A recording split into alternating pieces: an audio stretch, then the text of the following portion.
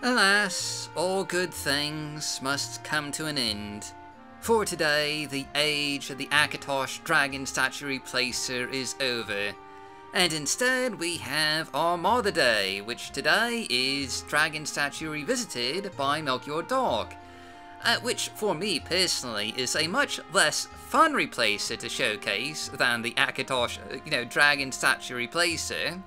We've been showcasing that for years, but now we've got this very, very vanilla-friendly looking thing. And basically, what this is a replacer for the dragon statue in Ebonheart. Obviously, it is very vanilla stylized, just improving on the original statue just a little bit with more mesh details like raised back scales and snout definition. And that's not me saying that, by the way, that is actually in the mod description. Snout definition is listed under features. So that's not me saying that, that is Melchior saying that.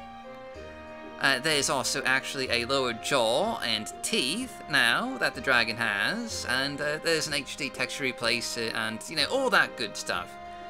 Basically, it's a very lightweight, moderate improvement on the vanilla statue. And as a comparison, you can actually see that vanilla statue here. Except, oh wait, no you can't, because that's the Akatosh Dragon Statue Replacer. Haha, that's right, I got it in just one last time. Take that, Melchior.